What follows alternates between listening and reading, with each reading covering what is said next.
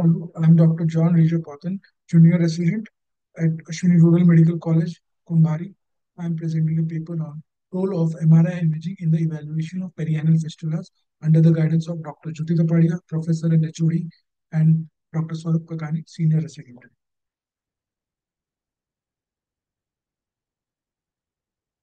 So perianal fistula is an inflammatory condition that affects the region around the anal canal and causes significant morbidity. The prevalence is around 0.01%. It commonly affects young males. Conventional fistulography involves use of X-rays, use of CT scan, anal endosonography, but X-ray fistulography has low accuracy. CT fistulography involves substantial radiation exposure.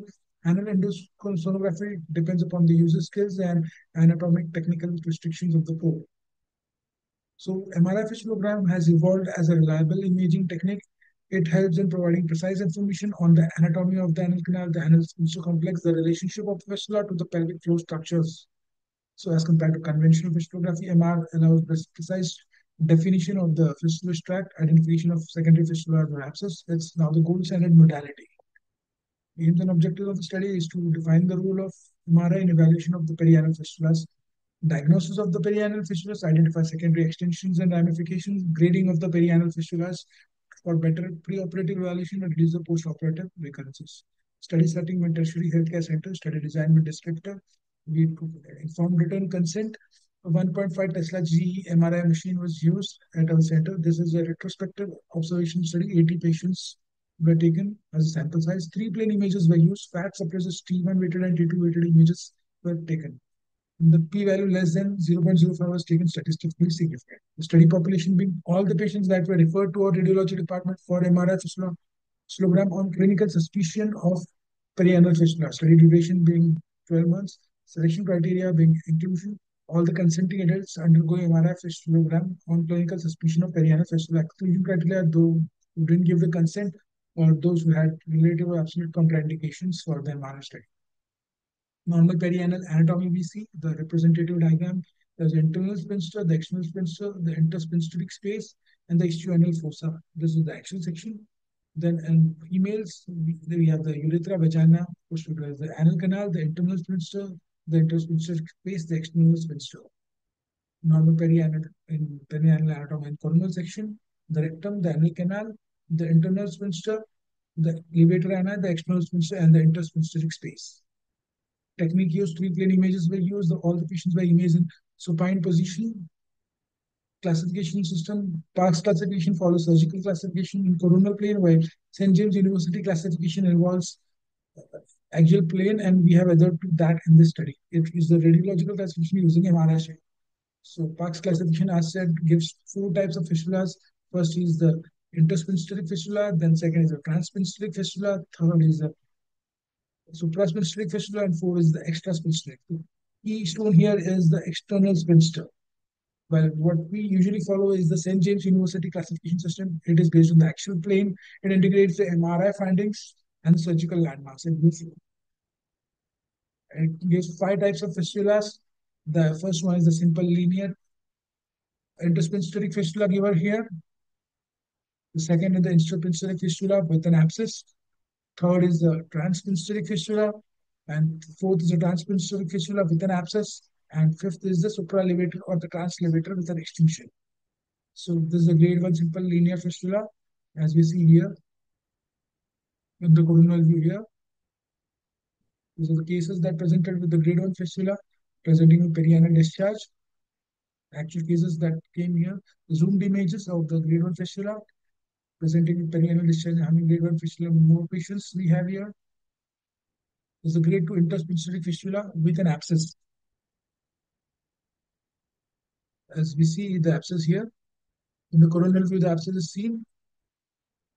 These are the different cases that presented with perianal discharge and found to have grade 2 fistula, as marked by the arrows here in the axial and coronal hospital. Zoomed in images here we see. Then another patient presenting with perianal pain having grade 2 fistula. This is a grade 3 fistula, transphincteric fistula in the axial view, crossing both the internal and the external sphincter. In the coronal plane, we see this is the actual patient that presented with perianal discharge having grade 3 fistula, as we see in the arrow marked here, axial sections. Zoomed in images in the cord T2 images. Then transconsiderate fistula with an abscess is grade 4. See the abscess and it is causing both the fistulas as is seen in the images. This is the coronal view of the grade 4. The actual cases that came to our tertiary care center, grade 4 fistula,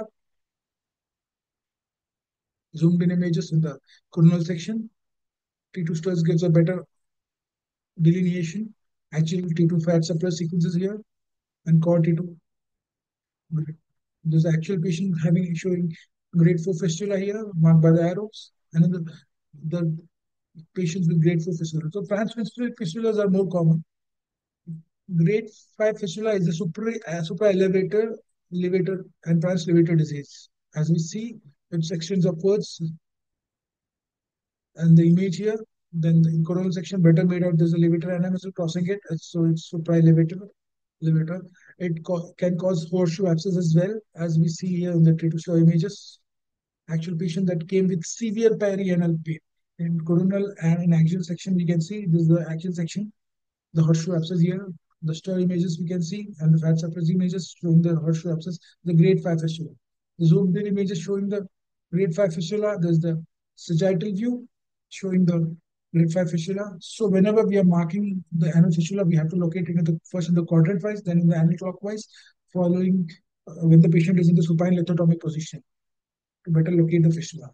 3 points must to have in the radiological reports: the internal opening description, where it is opening in the lumen, the course, its relationship with the internal and the external anal space, so the secondary associated tracts or extension, and the external opening. Some mimics are there which may clinically present as perianal fistula, but on imaging we can find it out that's a mimic like pilonidal sinus or anal fistula or proctitis. We had a patient who presented similar complaints, but on imaging we found that it's not perianal fistula, but as the arrow mark shows, it's a pilonidal sinus.